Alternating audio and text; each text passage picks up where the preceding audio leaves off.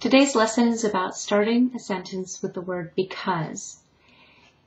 The word because is a subordinating conjunction, and if you use it to start a sentence, you have to have both a dependent clause and an independent clause in the same sentence.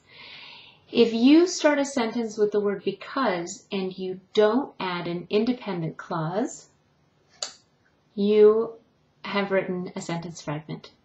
And that's why you probably have heard at some point in the past that it's not a good idea to start a sentence with because.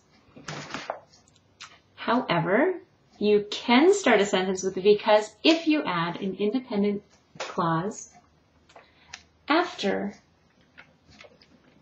the dependent clause that starts with because. Because my cat is in the way, I cannot finish this lesson. Don't forget to put a comma after the dependent clause. Thanks for listening.